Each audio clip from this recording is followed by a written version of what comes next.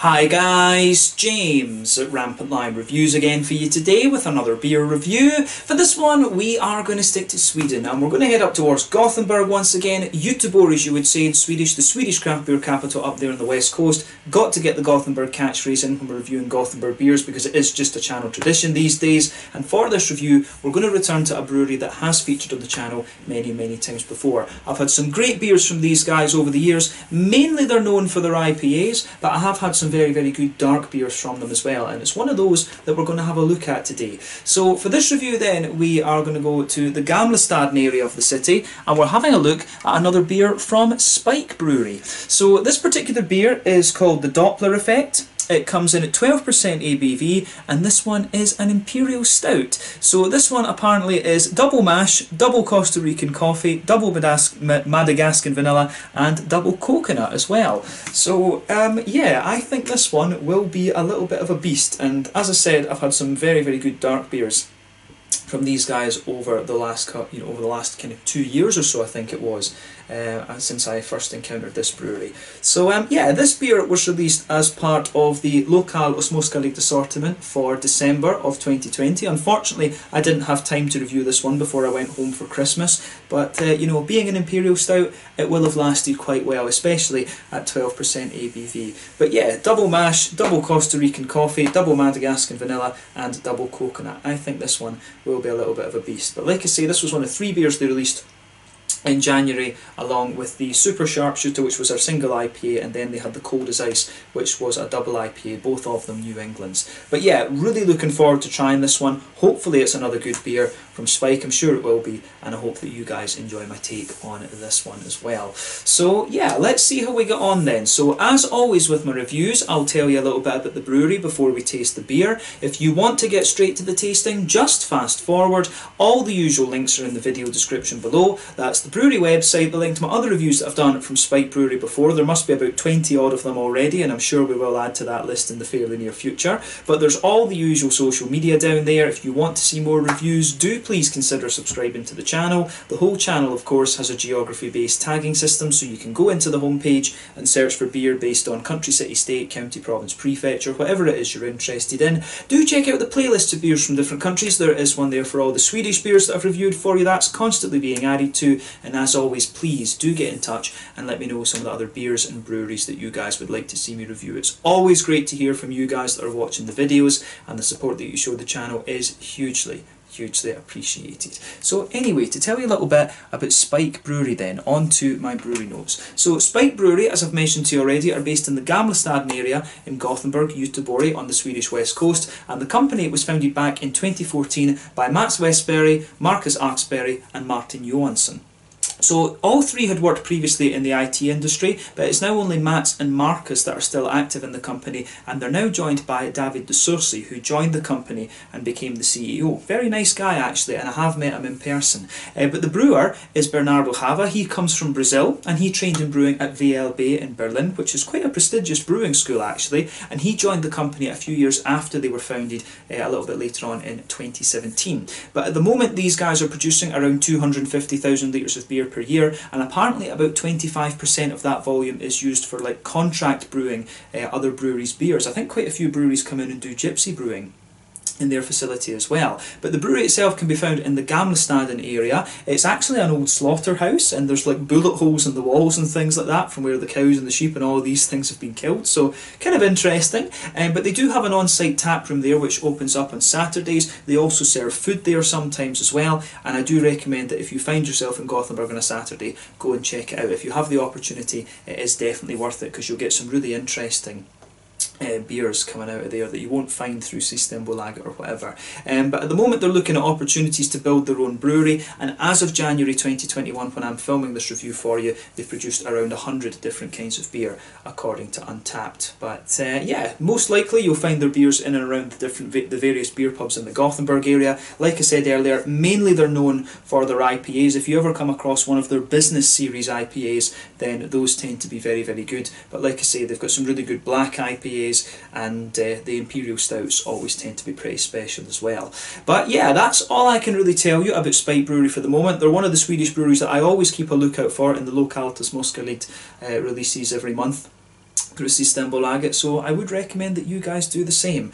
So yeah, as I always say, check out the brewery website if you want to learn more. You can follow them on Facebook and Instagram to keep up to date with all the latest goings on, and you can of course check out the Rate Beer, Untappd and Beer Advocate pages to learn more about all the different beers that these guys have done. So yes, let's get on and actually have a taste of this beer then. I'm very, very curious about this one. So as you can see, the artwork on this one is lovely. I think I'll probably keep this can, to be honest with you. I love beers that have the scientific names, because of course I used to be a chemistry, physics and maths teacher. Studied a master's in chemistry and then a master's in astrophysics as well. But yeah, the Doppler effect is one of my kind of favourite things in physics. So for those of you that aren't familiar with it, basically the Doppler effect is an effect that arises when you have two objects kind of moving closer to each other or moving further away from each other. And of course you've got light waves and you have sound waves. So if an object is moving towards you, for example, the frequency of the waves, the light waves and the sound waves travelling between you, the frequency increases. So if it's a sound, you get a higher pitch. If it's a light wave, then it'll start to appear more blue. Whereas if you've got the opposite thing, when it's moving further away from you, the frequency decreases, the wavelength increases, so you'll get a lower sound, or the object will appear more red actually. So yeah, red shift and blue shift they call that when it comes to light waves, and you know, as I say, lower pitch and higher pitch relative when it comes to sound. But yeah, it's a really interesting effect actually. I remember one time my dad investigates car accidents, and I remember calculating for him once how fast you had to be travelling past a traffic light for the red light to appear green, and it was something stupid like 4 million kilometres an hour, 6 million kilometres, I think 4 million miles an hour, so about 6.5 million kilometres or something like that. So yeah, it was just kind of just craziness actually. But the Doppler effect, it's fascinating, all about relative motion and all of these kind of things. But yeah, this is a beer review, not a science lesson, but science of course is pretty interesting. But as you can see, lovely artwork on this beer, 440ml can. I think this one cost me about maybe 60 or 65 Swedish kronor, so to translate that, about €6.50, maybe $7.50 American, and that will be, £66, it'll be like maybe £5.50, something, £5.50, £6, something like that sterling. So yeah, 11% ABV this one, a little bit of a monster, toasted coconut, Madagascan vanilla, double Costa Rican coffee, and yeah, double mash. So this should be pretty interesting. So without further ado, let's get this guy out and we'll get on with the tasting then. Very, very curious to see what this beer has in store for us. You can smell the coffee on that already. Lovely. So as I've told you previously, coffee beans are one of my favourite adjuncts to put into beers. They're pretty much as complex as the different hops and things that you can get. So when it comes to coffee, we can probably get all of that in actually, it's not going to give much of a head. But yeah, when it comes to coffee, you've got so many different variables at play. If you grow it in different regions, you've got different water makeup and things like that. You've got different minerals in the water that are going to affect it. Different soil compositions are also going to affect it. But the biggest factor I've heard with coffee beans is the MASL, the MASL, the meters above sea level. Apparently with coffee beans, the higher the altitude you grow them at, the more likely you are to get these big kind of floral, aromatic and fruity flavours out of it. And there's a whole host of these things. You can get more earthy coffees, more floral ones, more citrusy ones, more kind of red fruity ones as well. Coffee beans are just, fascinating. And I don't drink coffee. I actually don't drink coffee, but I love coffee beans.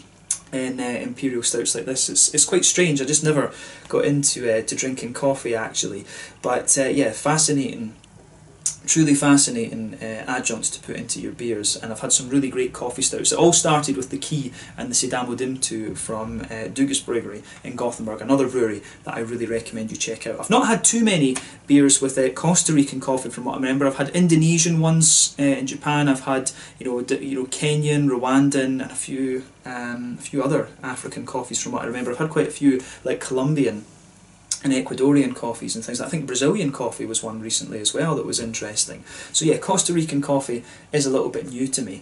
But yeah, as I said, this one has coconut. It's a coconut vanilla coffee Imperial Stout, double mashed, coming in at 11% ABV. As you can see, and as you would expect with this beer, it's poured a lovely dark sort of ebony rosewood colour. If we shine the light through this, there's very little in the way of light transparency coming through to this. You can see when we poured it, it only had a tiny little bit of foam on the top. I would describe that foam as being like a sort of mocha colour, but yeah, there's just a few little wisps kind of sitting there in the middle of the glass, but it's got a little bit of a ring just around the edge. I mean, when it's 11% ABV, you're not going to get too much in the way of head out of this one. Wheat will also help it kind of maintain the head, but it actually says on this one, it doesn't say on the ingredients list that it contains oats or wheat, so this one seems to be a 100% barley malt stout along with the adjuncts, so that's quite interesting, because normally the wheat would give you a little bit more head, and maybe that's the explanation why it doesn't seem so kind of like murky, hazy sort of thing. But yeah, regardless, in terms of appearance, there's nothing particularly surprising about this this particular beer. So yeah, big 11% Imperial Stout, not a lot of head on it. So let's take a closer look at the aroma then and just see how we get on with this one. Yeah, actually very, very nice. What I'll say straight away about this is not the most complex of Imperial Stouts that I've come across from Spike before. It does come across as considerably more straight shooting, even with the coffee. Nothing wrong with that, you know, sometimes simplicity is best with these beers, but yeah, this is definitely not the most complex Imperial Stout I've come across from Spike in terms of its aroma, but that's not a bad thing. As I say, these guys are very capable with this style, so I do have high hopes for it. So let's focus on the coffee beans. So for me, the coffee that's in this one, it's actually a little bit more like a subtlety rather than kind of taking the fore, if that makes sense. But then when you've got 3 adjuncts in this, that kind of makes sense. You don't want one of them to be kind of over dominant. But yeah, the coffee coming out of this one for me strikes me as being, you know, it strikes me as being quite, you know, a nice kind of smooth earthiness. There's a little bit of floral character to it as well. It's got a little bit of kind of floral aromaticity. And it's just got a wee bit, it's got a wee bit of a kind of chocolatey note to it as well. But I think that's probably the malts, to be honest. But it does smell like quite a dry, earthy coffee. Nice little bit of floral aromaticity, and perhaps just a little bit of a kind of red fruity note out of it, like a sort of plummy, raisiny kind of thing. And that's only the coffee bean. Remember, coffee beans can add a hell of a, you know, a hell of a complexity to beers like this. But yeah, the coffee note in this one, I think, is really, really nice. But underneath this beer, you can smell that double mash. You know, double mash Imperial Stouts are just crazy, you know, concentrating these sugars and things like that. It's just crazy. It really is absolutely crazy. But yeah, you know, for this one, you can smell it's got a lovely big kind of smooth backbone there. I mean, you do get a little bit, for me, there is a little bit of a kind of brown bready note to this one, like a sort of well-fired bread crust. There's quite a bit of that coming out of this beer, absolutely. So quite a little bit of yeah, quite a little bit of a kind of well-fired bread crusty sort of thing. I mean, I think there will be a bit of Special B in this, or, you know, perhaps like a Weirmann malt. Weirmann would probably work quite well with this one of these Carafa malts that they do. There's quite a few different varieties of that, of course. So it does have a bit of the well-fired bread crust. It's got a bit of that almost rye bread, brown rye bread type quality to it, which is quite nice. But there is a good little bit of a kind of toasty, well-fired brown sugar in this one. I would describe it as like a well-fired caramel rather than being a big oily treacle molasses sort of thing. Definitely like a sort of toasty caramel. Nice chocolatey note in this one. I would say, you know, about 60-70% cocoa perhaps. Not overly dry. It does have a wee bit of that powdery note to it though, which is interesting. But yeah, nice little bit of a nice little bit of vanilla for me. A nice little bit of a kind of oily vanilla, and you also have a little bit of that kind of coconut note there, but I think the coconut really does take a back seat in this one. For me, there's quite a lot of the vanilla coming out. I think the vanilla and the coffee are a little bit more obvious than the coconut, but it's a lovely malty, adjuncty type quality in this one. I really like how that goes together. The malty side of this beer, I think, is very, very nice. So yeah, it's pretty good. I have to say it is pretty good. Yeah, on the hoppy side of things then, not too much to report on this, to be honest with you. Nice little bit, I would say there's a nice little bit of earthiness in there.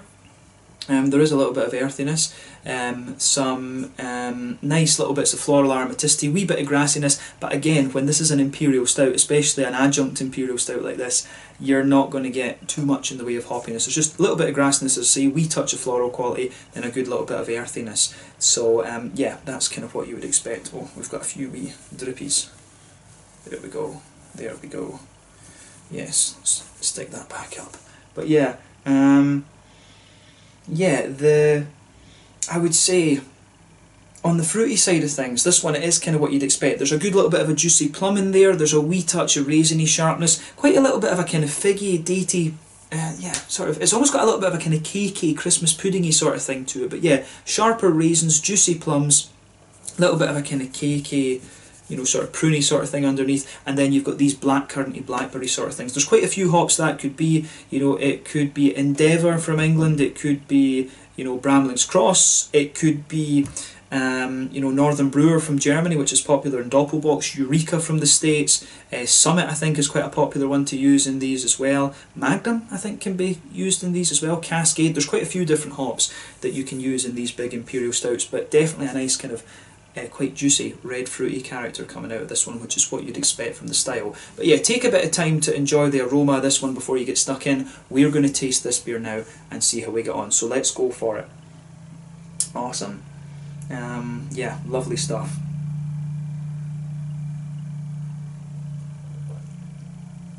And I should say Skull as well, I forgot. But yeah, the Doppler Effekt, 11%. Double mash, double coconut, double vanilla, double Costa Rican coffee stout. And I'm just going to say straight away, this beer is really, really good.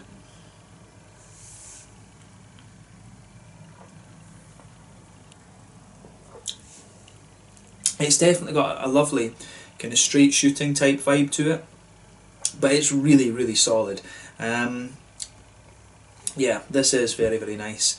The coffee is definitely a little bit more dominant in the flavour than the aroma would have you believe, but it works very, very well. I mean, if you're a fan of the Key and the Sidamo Dim2 that I mentioned earlier, you are going to enjoy this one, so take a little bit of time with that. So yes, let's try and break down the flavour of this one then. So straight away with this beer, in the middle third of your palate, you've got that nice toasty, well-fired bread crusty thing I was talking about in this beer. That either has to be Special B or it has to be, you know, one of the Carafa malts in there, maybe a mixture of both, who knows.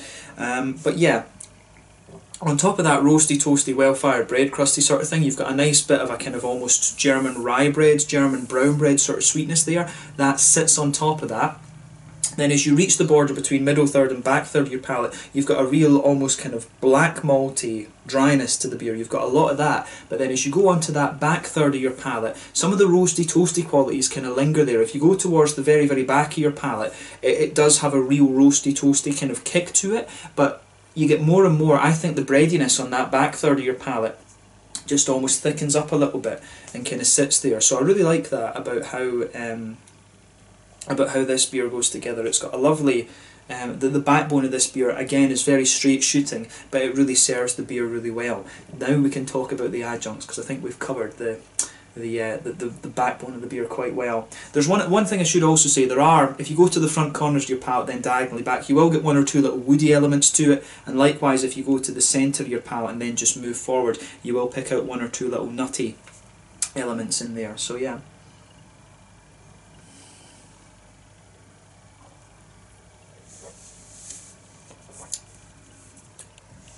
So yeah, yeah, let's focus on the adjuncts then. So if you start at the back of the palate, as I say, it's got a bit of a thicker kind of brown bready note, and as you come further forward and you reach that border region, the thickness just drops away, and then it comes out a little bit more as you go further forward. But you've almost got like a kind of layer. The coffee sort of sits in a layer, just, and almost kind of helps the beer just smoothing off kind of gradually, if that makes sense. For me, the coffee actually has quite a bit of a roasted earthiness. It smelt in the aroma as if it was going to be a more smooth earthiness, but yeah, it's got quite a roasty, earthy quality to it, the coffee in this one. But you do get a good little bit of floral aromaticity to it,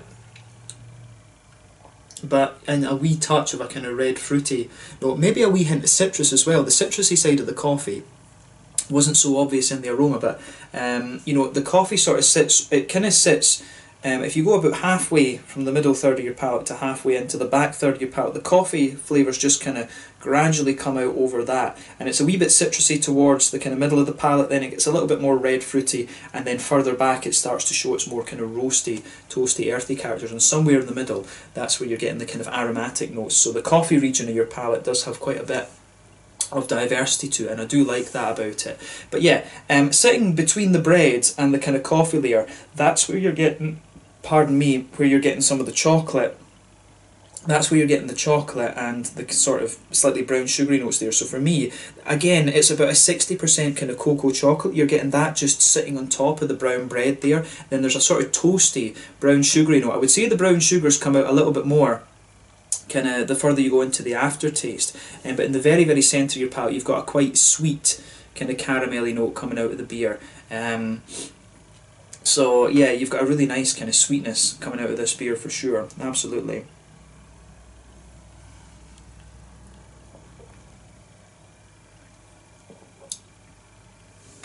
So yeah, I think the more that you drink of this beer, the slightly sort of sweeter it gets. But on the front half of that middle third of your palate, that's when you start to get the vanilla.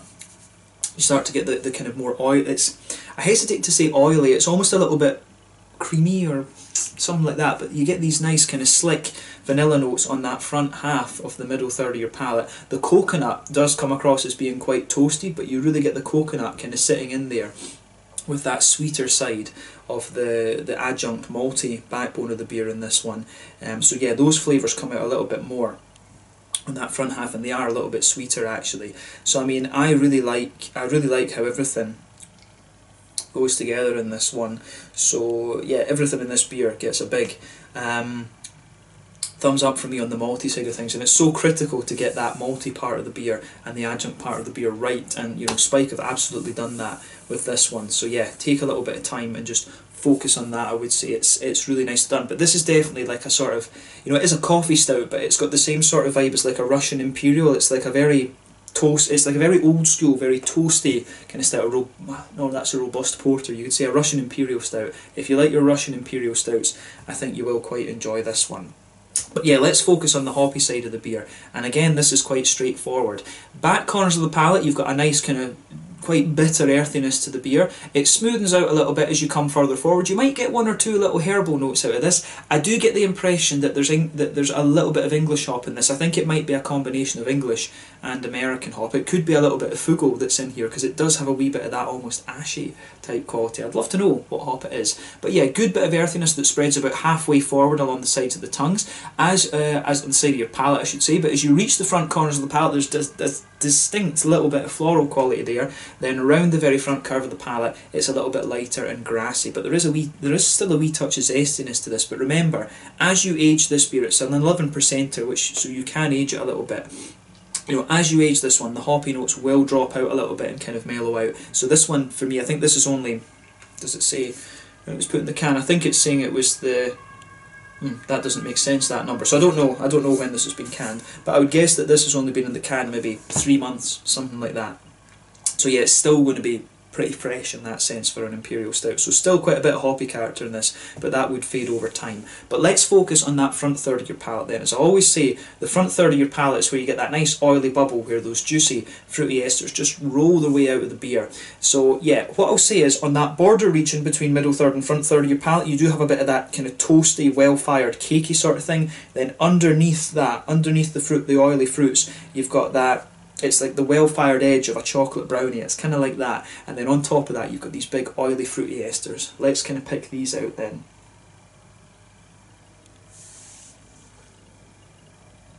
So when you take this beer in, definitely a nice little bit of a kind of juicy, plummy note to the beer. I wouldn't say this one has a raisiny sharpness to it. I would say it's more of a kind of juicy, oily plum, and that sits at the back of that front third of your palate, and that just kind of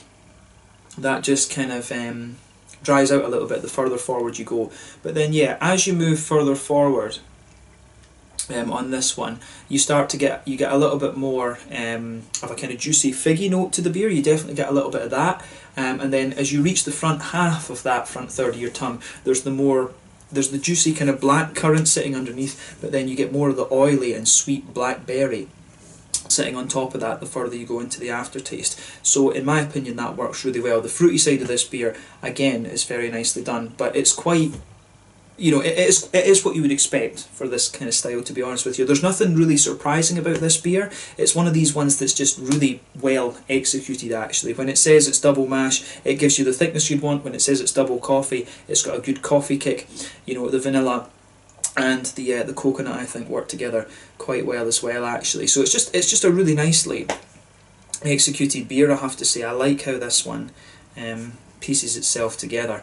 So yeah, lovely flavour to this one, as I say, like a Russian Imperial Stout, quite a kind of roasty, toasty one, I would say. So yeah, in terms of the mouthfeel then, to round off the review, what are we going to say about that?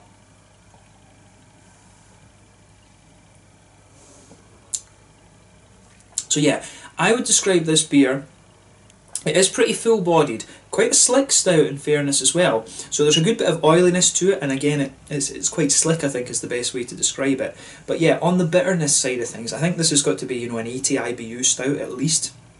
It does have a good bit of bitter kick to it, both from the earthiness of the hops and from the kind of roastiness of the malt, the carafa, special B, whatever it is that's in there, and also a bit of the coffee. There's quite a bitter kick to this beer, let's just say that. Good little bit of bitterness to it, which I think is very, very nice. But then yeah, you've got a good little bit of sweetness in the malt base in here, which I really like, and you've also, so yeah, good little bit of sweetness. You've got a good little bit of, how would you say,